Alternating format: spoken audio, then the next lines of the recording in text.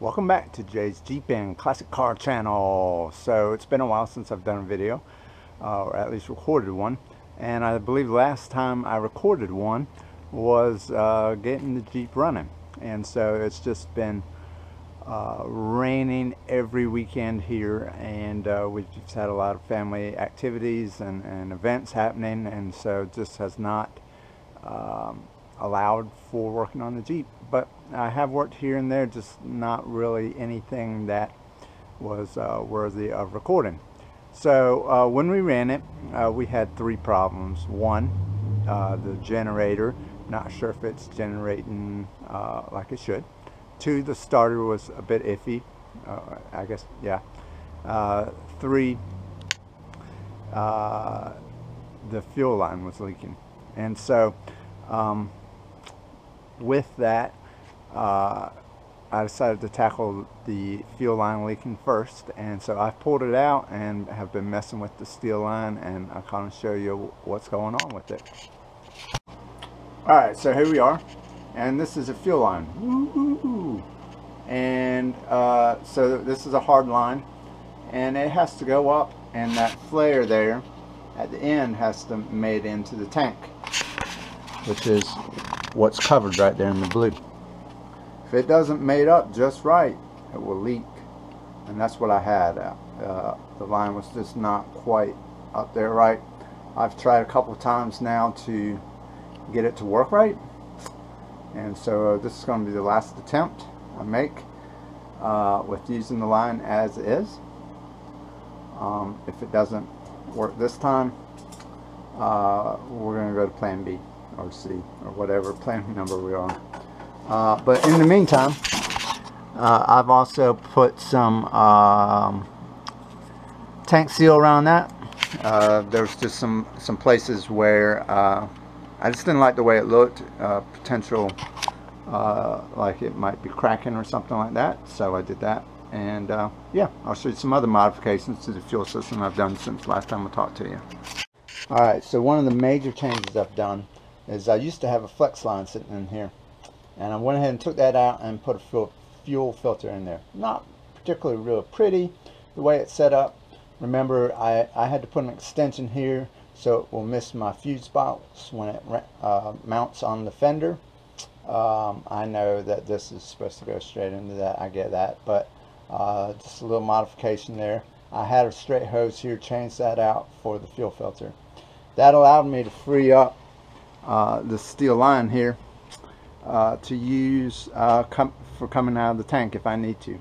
Now, I thought about putting the fuel filter straight out of the tank, and while that would have worked, the one deciding factor for me not doing that was if I needed to change that fuel filter and I had gas in the tank and I didn't have a cutoff switch, if I pulled that out, it would just run gasoline out onto the ground or whatever, and I would lose it all. And so where it is now on the pump side, I might lose some, but it will be minimal loss versus straight out of a tank like that. And so that was my deciding factor on where I mounted mine. These Jeeps didn't come with fuel filters from the factory, and so if you ever see one, it's probably aftermarket in some way, shape, or form. I'll put a link in the description below with where I bought mine. But yeah, there's plenty of them out there, and you can choose where to put it where you want. So what we're going to do today is we're going to go ahead and put that fuel tank back in there, put that hard line in there, hook it up, and try to get some suction on the fuel line and see if it leaks.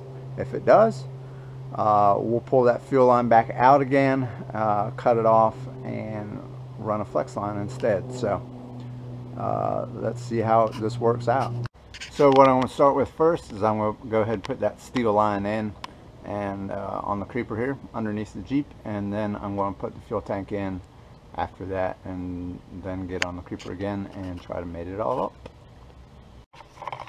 Alright, so how I'm fishing this hard line through is I start it from underneath and I feed the front end until it kind of hits the steering knuckle, and then I'm going to try to feed it in through this hole right here and then bring it back around to where it needs to be. Alright, we're about to put the fuel tank in. Just a few tips though. One, I put a little dielectric grease there on the rubber grommet to help put that fuel spout through. And then two, we're going to use the awkward dance method, which is what I call it, which is just kind of wiggling it in there to get it to seat into where it needs to in the pan. So the first thing you want to do is take the gas cap off. So we have done that. I also have a PTO hydraulic system in the middle of mine. So I've also taken that pipework off. So this is the awkward dance part where you just kind of have to work at it to get it to fit in. And I do have gas in here right now on top of all that. So right now I'm just trying to get it to seat in to the boot, that grommet.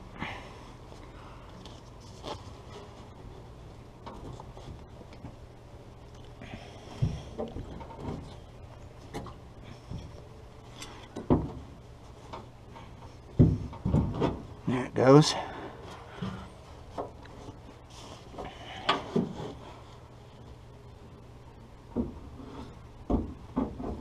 So I just pushed it into that boot, to the grommet. And now I'm just putting it down. That's about where it needs to be. It's too far up though. So we're gonna push it back out of the boot a little bit.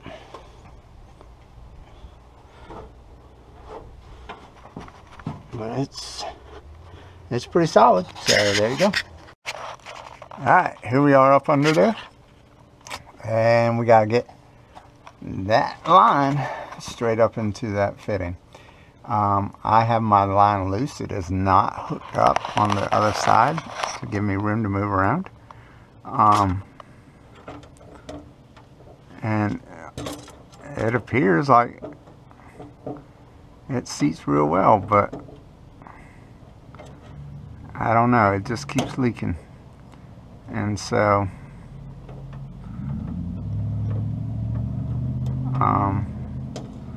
we're just going to try to get this thing started, and if it doesn't work, we're going to try plan B. I could cut this and try to reflare it with a different nut. I have thought about that. That's probably plan I don't know what plan that is. C maybe. But we'll see what we can do. Alright, so we kind of got it on there hand tight, and let me know. And if you got a better way of doing this, please leave it in the comments below. This has just really been a pain. I'm sure there's probably an easier way. I just have not found it. Well, I know a lot of people just run flex line all the way rather than these hard lines. And so that's probably the easier way. But yeah, if you run these hard lines and you know a secret, let everybody know in the comments below, and I'll make sure to share that on a future video. Alright, next thing on the docket is to hook this line up right here. So again, I'm just going to feed that in like that. And then tighten everything down. Unfortunately, you have to use just a regular 9/16 on that